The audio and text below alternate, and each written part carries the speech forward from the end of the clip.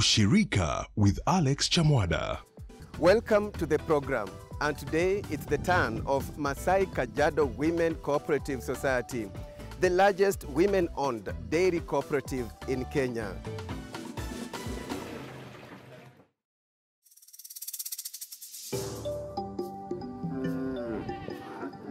Miriam Pushati is a member of Maasai Kajiado Women Cooperative Society. Her morning every day begins with this. The mother of 5 will ordinarily be doing this with her children. I have 60 cows and I'm milking now 23. I take to the dairy 33 liters per day, and I live at home about 10 liters for my children. A cow in Maasai language is enkiteng and milk is kule. The cows making a difference in Miriam's life are not grade cattle but local breeds. The main breed here is Sahiwal, and like Miriam, most members of the Maasai Kajiado Women Cooperative Society milk traditional cows. Hapa huwa ni area ambayo sana sana iko na kiangazi. Mapato ya shamba mara mingi huwa haifaulu, lakini ng'ombe imetushikilia sana, ndio tunasomesha watoto. Kama ndume zinauzwa, watoto wa primary hata fees kidogo tunalipa na pesa ya maziwa. Miriam understands very well the power of ushirika. If you come together, first of all, it is easy to get the market because you cannot collect even 1,000 liters alone. But if you come together, you get bargaining power of the price also. In Maasai culture, the cow belongs to the man, while the milk belongs to the woman. Everyone has a role to play. While Miriam will be taking her milk to the collection center, her husband, Pushati Sekenkei, will be taking out the cows for grazing.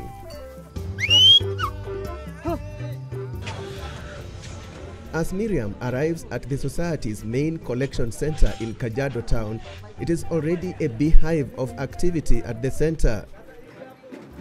The society has 15 collection centers and 7 coolers located across Kajiado County.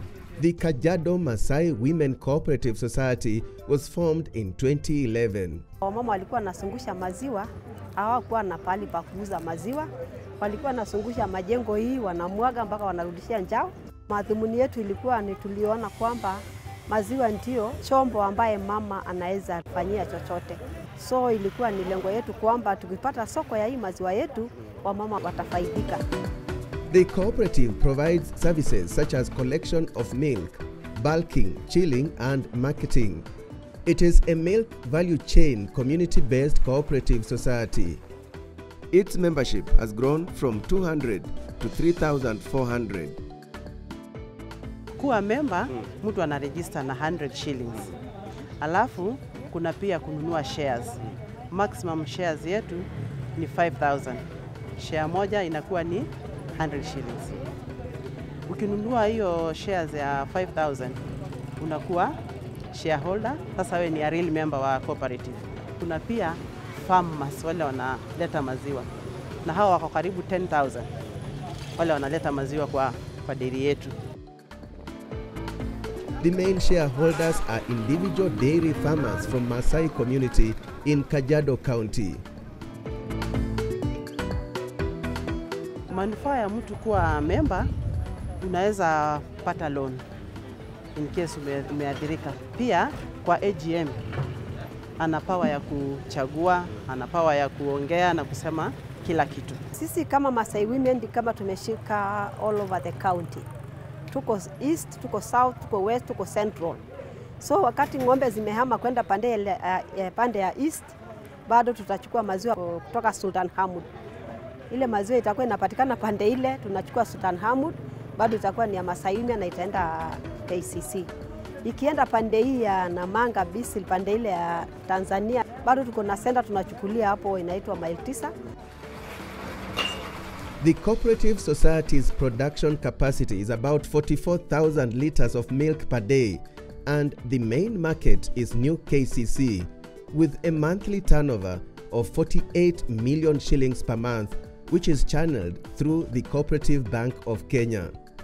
Cooperative Bank has partnered with Maasai Kajiado Women Cooperative Society to give them a line of credit of 44 million to be able to pay their members on time. So they deliver milk to KCC, and on the first day of every month, we are able to pay the farmer, and therefore keeping the farmer producing the milk as the Cooperative Society negotiates better prices with new KCC and other off-takers. Part of the 44 million shillings that the bank has advanced to the Maasai Kajiado Women Cooperative Society goes towards supporting them with inputs for the animal feeds and also animal health. The bank has enabled the Cooperative Society to go digital by providing an internet banking service which enables the cooperative to pay milk proceeds directly to farmers' bank accounts, SACCO accounts and M-Pesa. Cooperative Bank ni kama imekuwa rescue yetu. Imekuja kutusaidia sana sana sana, hasa kwa malipo ya mkulima.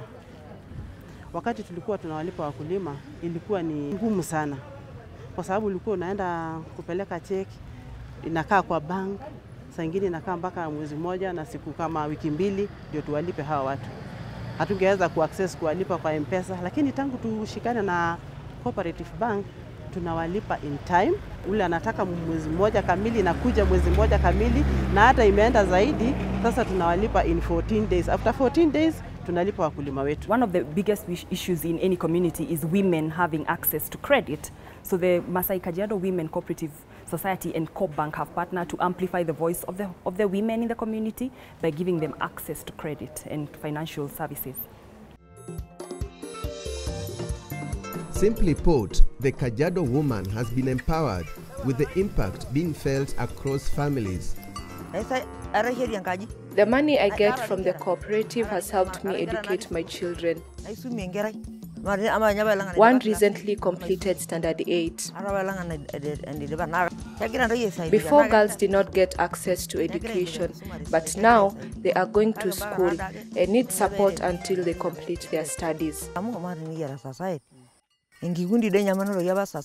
Through the cooperative, I have also bought cows.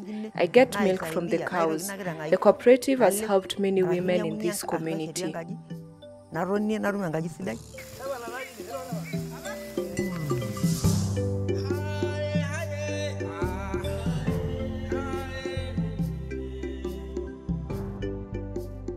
Nowadays, we don't use koroboys, we use daylight. Everybody has got semi-permanent house.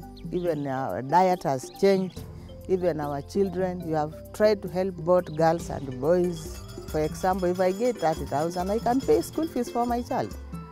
I have a daughter in university. The society has constructed 7 community dams across Kajiado County that have supported shareholders and the community at large. Every collection center tuko na dam, water dam, kila moja, na hiyo ilikuwa ni kuwezesha hawa wanyama wetu wapate maji na pia wakulima wapate maji. The society has also invested in land. Tuko na plots 2 ya 50 by 100 ambayo iko na title, na ndio itakuwa main center yetu. Tunanuia kupata ufadhili kwa kikundi inaitwa Kesa, ambaye tutahamia kwa kiwanja yetu. It's a journey of 10 years with remarkable milestones worth emulating in Kenya's cooperative movement. Wamama wamesomesha watoto, wamama wamejenga manyumba, wamama wamenunua matangi ya maji. Saa hii wamama wanaweza kujitegemea vizuri sana. Wakati tulianza, tulisema from grass to grace. A very powerful story there, and a perfect example of the power of the cooperative movement in Kenya's dairy sector. Many thanks for watching, and see you again next week for another Ushirika story.